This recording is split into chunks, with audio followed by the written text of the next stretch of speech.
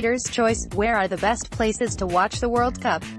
With England playing their first World Cup match on Monday, and Russia proving early on that you really don't know what to expect in this tournament, we want to hear from you, our readers, about where you will be watching the action this year. A 5-0 win over Saudi Arabia in the opening fixture was certainly a shock.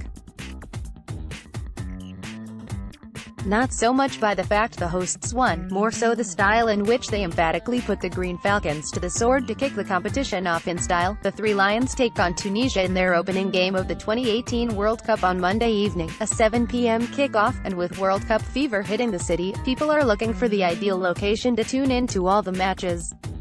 So the question we want answered is, where will you be watching the World Cup? The beach, your favorite pub, wherever it is, we want to hear from you as we compile a list of the top places in and around Brighton to watch the greatest spectacle in football. Leave your comments below or on our Facebook, and by the time England face their first match, we'll have the definitive guide of football viewing locations as chosen by you, our readers.